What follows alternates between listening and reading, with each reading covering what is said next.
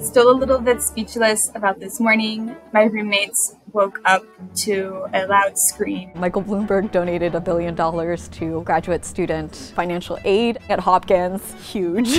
Increasing accessibility in this way really removes a lot of significant barriers in helping people of all different kinds of backgrounds want to access this career. I didn't really have anyone in my family who was in healthcare. When I first started thinking about the path to becoming a doctor, I initially pushed it so deep down because of that sticker cost. I wish I could go back and tell my younger self how this all worked out. It's really beyond my wildest dreams. To be able to pursue medicine without all of these chains and weights and baggage is just truly something just so special and deeply gratifying. Follow your dreams regardless of what might be in the future, because you never know what the future holds.